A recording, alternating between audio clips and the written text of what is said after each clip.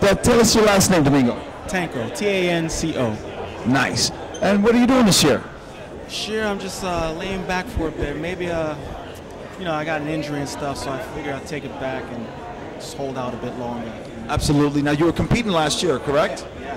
How'd you do last year? Did great last year. Great. And I remember him from the year before. You rocked it too, the year before. Great the year before. He's a great guy, man. Very humble. He's being humble right now, but, you know, he usually runs the show. It's all good, though. You know, humbleness is very key.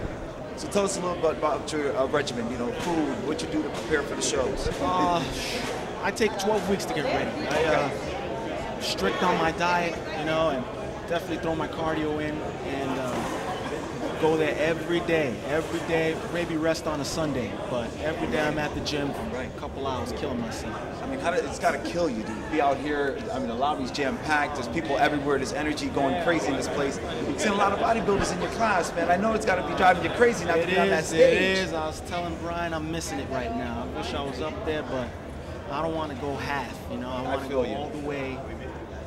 You know, I got to sit back and watch. All right, it's all good. Well, you know what? This is a great show to watch.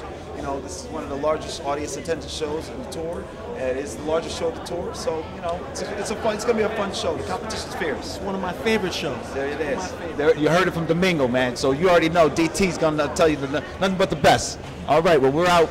FitnessAtlanta.com with here, Domingo. Later.